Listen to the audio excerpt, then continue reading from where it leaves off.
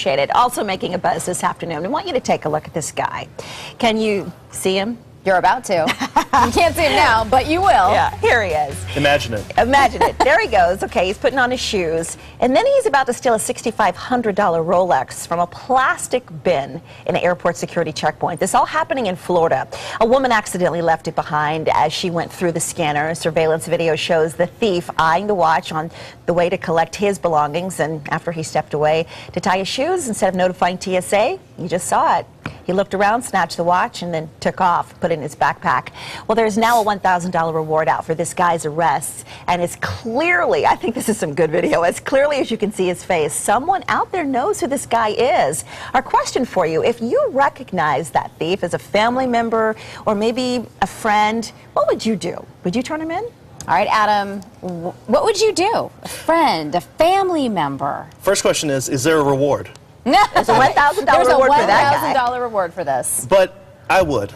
I mean, that's immature. That's just mean to steal somebody else's property, especially at a checkpoint like that. That's a vulnerable situation to go through. You're having to strip off your shoes, your belts, jewelry to put it in those boxes. You trust that the people around you who are doing the same thing as you are going to be honest, and if they find something yours, they'll return it or they'll let you know. Obviously, in the video, you saw him looking around. He was looking forward. He knew he was doing something wrong. And he kind of looked and spied on it to see that it was still there.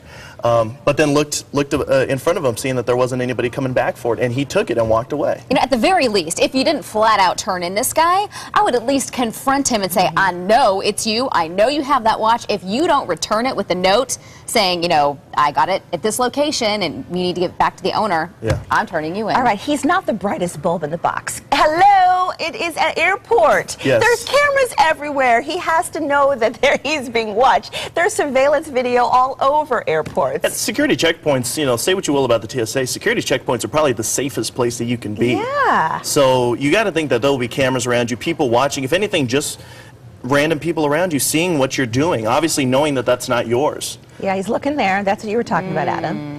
Yeah. Maybe he's going to say, well, maybe she's on my flight. I'll return it to her when I get on the plane. Keep your fingers crossed, hoping that the goodwill of people. Well, hopefully, yeah, that's true. We have to hope maybe he does know. I mean, the video, the timeline of it from, you know, before he picked it up, when he picked it up, afterwards, there is no way that someone is not going to see this because it is viral now. Yes. Yeah. There's no way someone is not going to recognize this And guy. the owner of the watch, Gloria, was her name. She went to police, and police do have a, you know, a warrant out for this guy. Let's get this watch back. He committed a crime. In the age of YouTube and Twitter and Facebook, that he's got to know that that's going to go out there quick. And he doesn't look like he wouldn't use it. He looks young enough to be using those means.